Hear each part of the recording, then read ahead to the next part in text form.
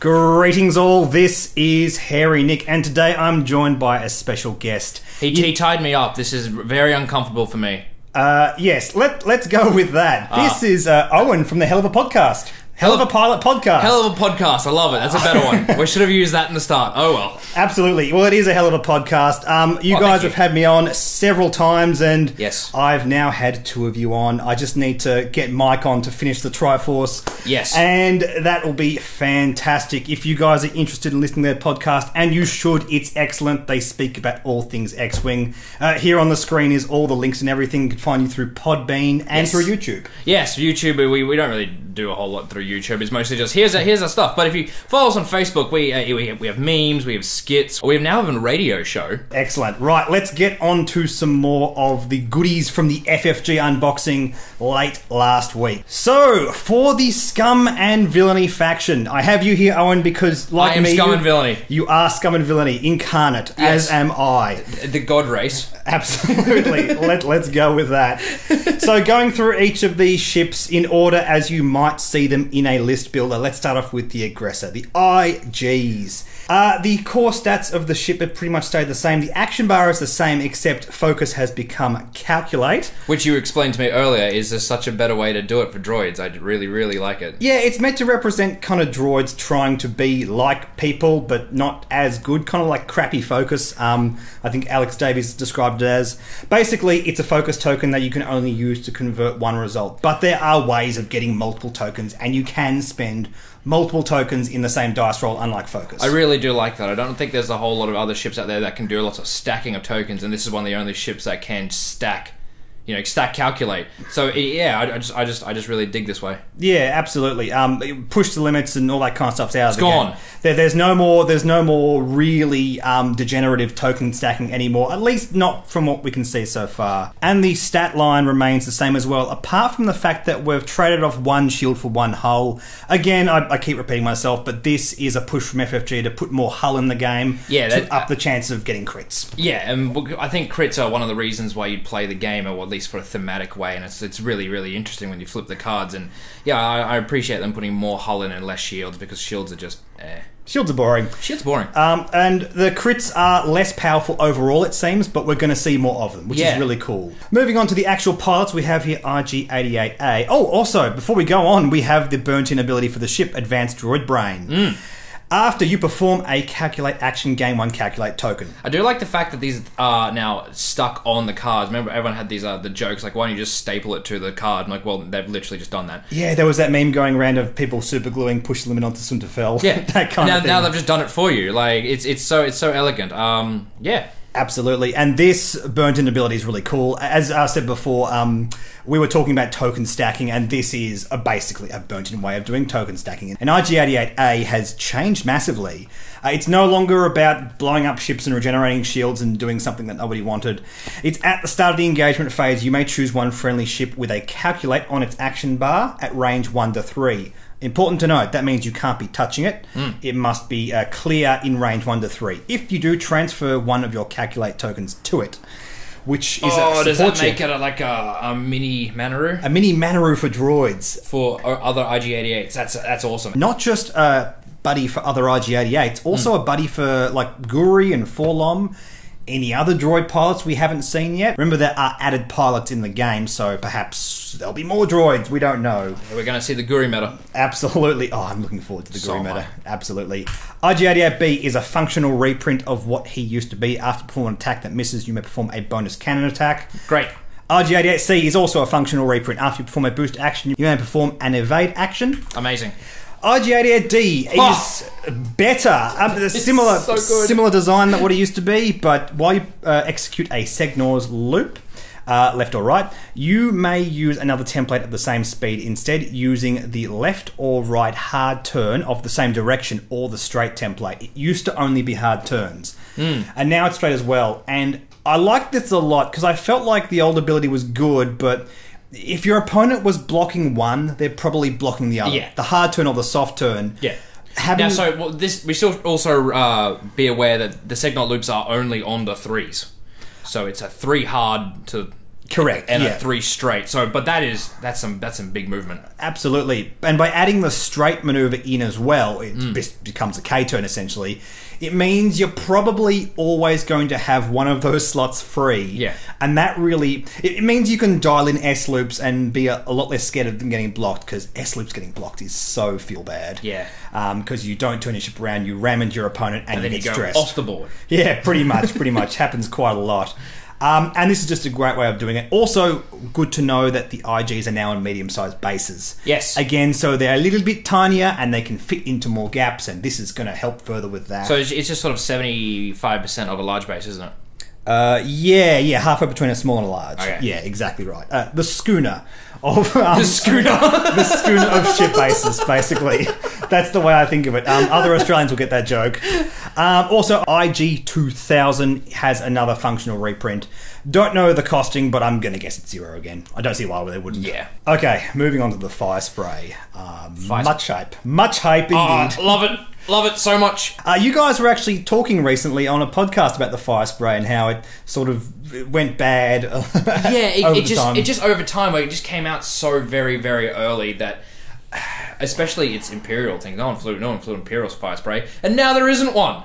Pretty much. Yeah. I recently flew it in the tournament because of I called it practicing with training weights on. It's bad. It's like the newer the ship is you're fighting against, the worse it fares against, which is a thing with power creep. But anyway, this has changed a lot. It's now on a medium-sized base. That dial, oh man, that dial. It's beautiful. So our green maneuvers, or our blue in this case, they've added in the 3 forward. Instead of a 3K turn, we have 3 Talon rolls, which is awesome. Talon rolls are just wildly underappreciated. Absolutely, and this is on a medium base as well. It's gone wherever. Alongside, I believe, the Skurg Bomber, these are the only 2 to get Talon rolls, which is going to be awesome. Oh, and 1 hards, because why not? It doesn't have the 3 hard turn anymore, but I'd gladly trade it for the 1 hard any day. Absolutely. Absolutely. And those Talon rolls alone. Talon rolls over K turns basically means you're far more likely to stay in the fight. And I like to use the fire spray as a brawler with my own tactics, so that really fits in with what I feel the ship wants to do. Yeah, absolutely. That's it, because you want to be in there. You want to get that reverse firing arc, so you want to be doing those hard turns to either get in one side or the other. And I think FFG's done really well here. Absolutely. Oh, Cath Scarlet with the Talon as well. Yes! Yes, just perfectly exposing the rear arc. Moving on to the ship's core stats, we have a few changes on the action bar. It gets a white boost, which I'm so happy about.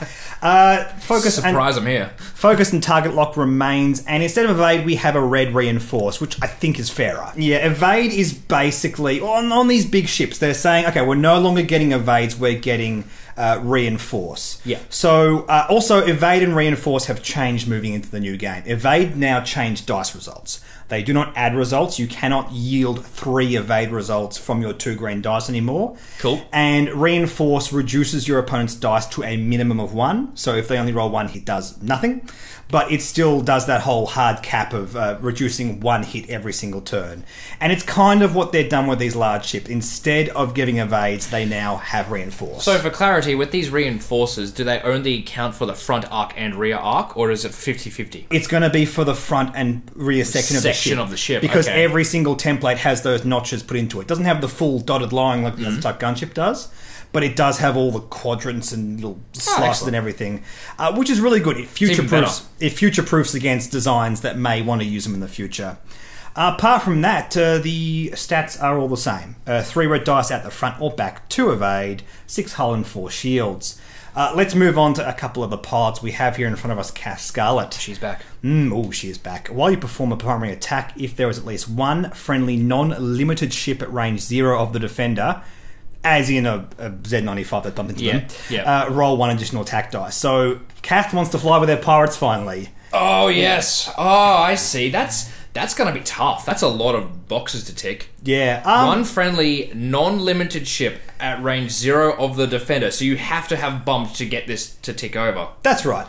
So we're looking at the binary pirates or the binary. I've always said binary. Yeah, binary pirates. Let's go with that. It's a flavorful match. Don't forget that Cath Scarlet ability is sort of represented through her title card, so we'll get onto that in a tick. Okay. That's not been lost out of the game. One thing I want to say though, I love that we've used the Imperial Cath Scarlet art. I think it looks better than the old Scum art. It does. The old Scum Cathcart art has been added onto the Marauder title, which we'll talk about in a tick. We also have added to the game Koshka Frost, the icy professional. I like that pun. Wow.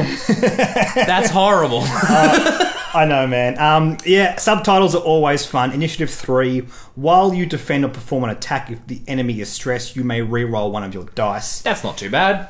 It's good. It's solid. You know, there's not a whole lot of boxes to tick. It'll make your opponent really double think about you know, taking those red actions or doing that push. I mean, you can't. It's not really a push now, is it? It's just sort of you do. I'm still going to call it push. I'm still going to call it push.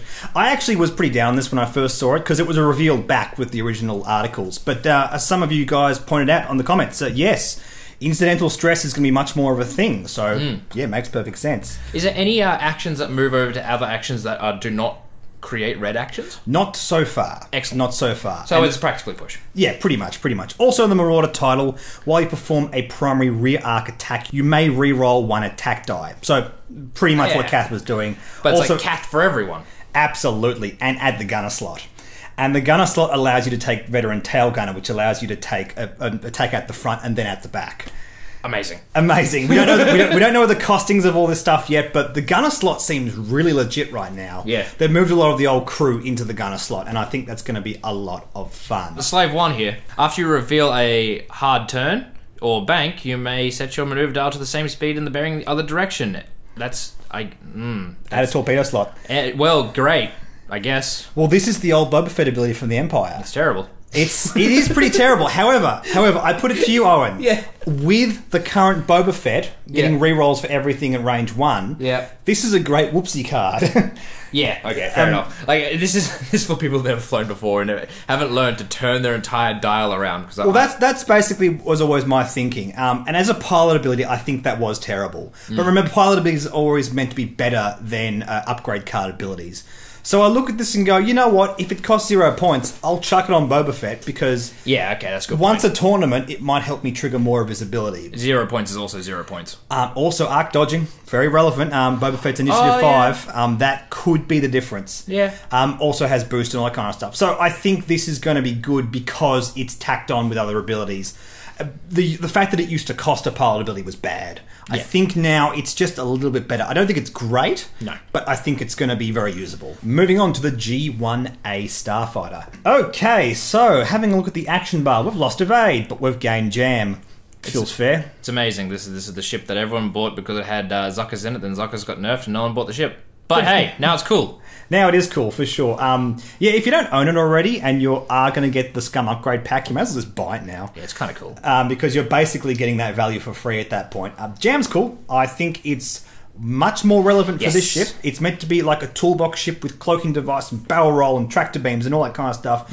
Jam feels more appropriate than Evade. That's for sure. Completely agree. Absolutely. It's gonna be up in their business and messing with their stuff, and that's what you want. Absolutely. Having a look at the stat line, added a hull, no complaints. Sounds good to me. Yeah. Taking a look at the dial. So a few colour changes here. The 3 forward is no longer green, or blue in this case. It's now white. Our red actions. There's a lot of red on this dial. There always was. Instead of a 3K and a 4K, we now have a 2K and a 4K, which is cool. Yeah, the 3 banks are still red. The 4 straight's now red. The colour has been massively downgraded. Or difficulty, I should say. It does stop now. It does a full stop, and I think that's good. The 2K and the stop makes me think this is meant to be a bit more of a knife fighter. A bit more about keeping up in your opponent's grill and staying up in your opponent's grill. I think it's supposed to be more, in my opinion, I think it's more of like an annoyance. It's not going to do a whole lot, especially with its, it's just going to stick around, it's going to jam things, and when you don't want it to be there, it'll be there because it has that red stop, and that's... Yeah, I think the red stop... it's very easy to say this would be a massive downgrade, but red stop is a big deal. It is a big deal. Is this a small base or a medium base? This is a medium base now as well. Yeah, I thought so. Yeah, absolutely. Because it was almost as big as a lot of the large ships, which was kind of crazy. Also worth noting, if it still has a system slot, it can still take advanced sensors. So it can do like the jam and full stop and that kind of stuff. Oh, excellent! That's what you want to hear. And that might make it more valuable. Again, it would points cost, blah blah blah. We don't know yet. We'll find out very soon. We also had revealed the Mist Hunter. which just adds a cannon slot and barrel roll. It used to force you to take the tractor beam. Now it's just the cannon slot. Which is great. Yeah, it's... Because cannons are terrifying. Well, it really is like a B-wing now. Yeah, it really is. It was very close before. Now it feels even closer. Even with the barrel roll. Which is fine. Damn. Yeah, I mean, we'll see how it interacts with certain cannons. We don't have many of them revealed. I think we have HLC and tractor beam, and that's it right now. Great. Yeah, so we'll see what happens with that when we get a bit more revealed. And we also have the 4-LOM pilot revealed and the Zuckuss crew card, which we'll talk about now because it is meant to pair with the 4-LOM crew card. It still does. Their abilities are pretty much in the same design space they used to be. 4-LOM, of course, has Calculate. After you fully execute a red maneuver, gain a Calculate token. Kind of feels like Outlaw Tech. Outlaw Tech was do a red maneuver, you get a focus token from first edition. It didn't say you have to fully execute, but I think that fully execute is actually a good thing. Like, you have to actually complete that movement, or else. Yeah, I think that's fair. It's kind of like you don't get an action if you bump. You don't get your token if you bump. That's how it should be. Then again, like a jam action to red hard stop to calculate. Oh, that's an annoyance. Yeah. I love it. Yeah, again, this is what this ship's trying to do. And I think it's achieving its dreams better in second edition because of how they've changed the rules.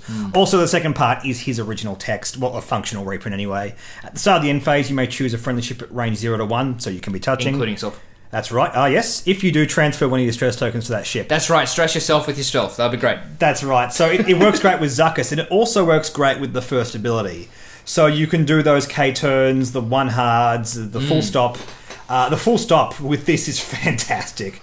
That's really annoying. You can say in situ and just pass the stress tokens. Okay. De-stress yourself, keep doing the full stop, turn after turn. All right. Yeah. So if you park someone up right behind you, you could hit a 0 stop with this with doing the move with the action before. So you can jam someone, stop, calculate, pass that stress token to someone behind you who's going to continually be doing a 1 hard right into the back of you, not moving anywhere. If you set it up right, yes. Amazing. Yeah, that sounds really annoying. I mean, it's these things are theoretical. They may not happen all that often. I don't know how useful it will be, but but we got to try it sometime. Yeah, exactly. That's the main thing. We're scum players after all. Exactly. Let's move on to the Hawk 290. Also, my favorite ship. Yeah, the Mighty really Hawk cool. flies again. Oh wow, it's got a serious upgrade. Good now. Not so much with the ship's core stats, more with the Moldy Crow title, but the core stats are still had a bit of an upgrade. It now can stop, which is I love. Now the only red dial on it is the 3 turns, that's how they had it anyway. So well, it was the 3 banks before. Oh wow, It was the 3 it banks. can now. Oh, So those 3 banks are now white. the Mighty Crow flies again. Yeah, the 4 forward is now white instead of red, and the 3 forward is green. So a colour upgrade overall. And the full stop. I'm getting the impression they're putting full stops on ships that aren't like high-speed attack fighters. They're utility fighters like the G1A or the Hawk and that kind of stuff. And that makes a lot of sense. Let's have a look at the action bar, because this is insane. Focus to red, move the arc. Target lock to red, move the arc. Red boost, move the arc, or red jam. I love me some red jam. I love me some red jam. Absolutely. Yeah, this is cool. This is so good. A lot of ways to move the arc. Bear in mind, it's only a 2 primary out of the mobile arc, so nothing too crazy. It's an upgrade from 1 only at the front. I will say that at least. Listen, I killed someone with that 1 red. Yeah, it always feels good. It does. It feels amazing. That 1 Hail Mary at range 3. If you get it at range 3, you always feel fantastic. Oddly enough, this is one of the few ships to actually get an improved ratio of hull to shield. Used to have 4 hull and 1 shield. Now it has 3 hull and 2 shields. Yeah, it blew. It when it got hit in the last game, it just goes. Oh, it just goes immediately. There is such little chance that you'll manage to negate any critical hits. It only takes 1 other hit and that happens. Now if there's a critical hit in the first time it attacks, there's a good chance that you'll negate it, and that's good. That's good. It's good enough to have that. Moldy Crow. Tell me about this Moldy Crow. Get excited. Okay, so the Moldy Crow title. Be more hyped. Come on. This is on Rebel or Scum. Basically, in case you guys aren't aware, the Moldy Crow was introduced in the Dark Forces computer game. Yes. But the Moldy Crow in the EU history did appear on some Scum pilots as well as Kyle Katarn and Jan Ors. And this is a massive upgrade. It used to just say you don't get rid of your focus tokens in a turn. It still says that. You can keep up to 2 focus tokens. But it also gives you a 3 dice primary at the front, which is seriously good. We're talking about a ship that only used to have a 1 dice primary at the front. I mean, look, the older the ship is, the more severe these upgrades are, pretty Caleb much. is going to love this. Absolutely. I'm so excited. I'm so excited for this. Now, don't get too hard. We don't know how much it's going to cost. I know. It could cost I'll fly it regardless. 1,000 points, Owen. We don't know. This is true. I'm guessing it's going to be significantly more than the equivalent 3 points of first edition. Yeah. Instead of 6 points, I'm thinking like 7, 8, 9, something like that. I don't really think so. I don't know. Like, because when the Moldy Crow, once it came out, like people flew it for like a couple months, but it was never really used. It was 3 points initially. I don't know. But we're also taking into account the new dial, the actions, that kind of stuff. I just feel like the Moldy Crow is a severe upgrade on the chassis, and that usually means lots of points. But we'll see. Very exciting nonetheless. We haven't even talked about the pilots. No, we haven't. We actually had all of the Hawk 290 pilots spoiled for the Scum faction. Yes. Let's go through them in order of lowest to highest initiative, starting with Torquil Mux at Initiative 2. At the start of the engagement phase, you may choose one ship in your firing arc. Notice how there's no range restriction on that.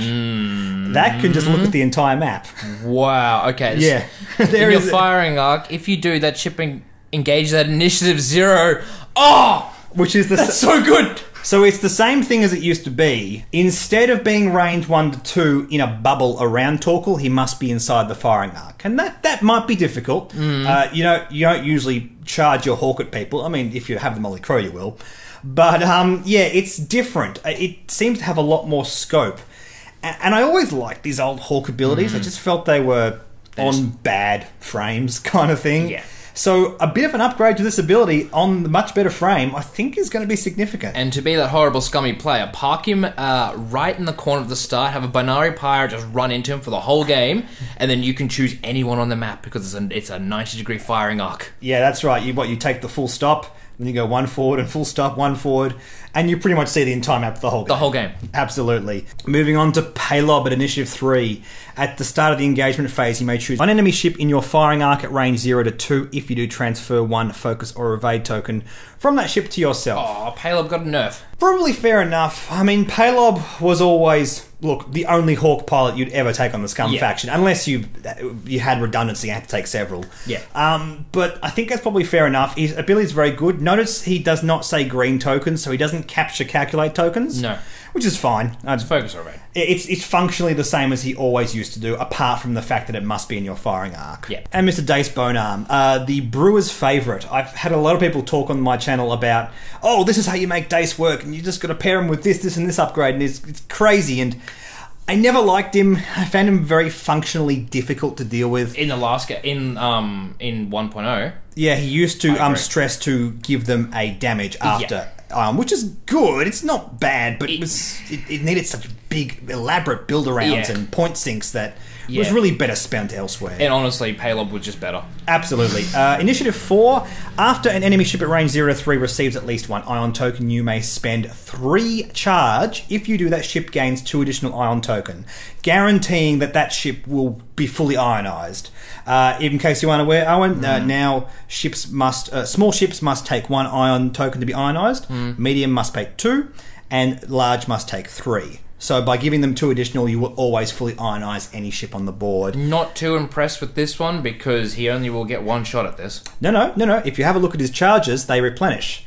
Every turn? Yes, he needs to then bum around for 3 turns, and he'll get them all back. That little arrow next to the charge thing means it replenishes. We set it on charges and force tokens. I'm still not impressed. Not impressed? I'm not too sure. In 3 turns, he's going to be dead. But here's the thing. We don't know the costings. I think it's cheap enough, and you give him an ion cannon, he's going to be a very potent ion platform.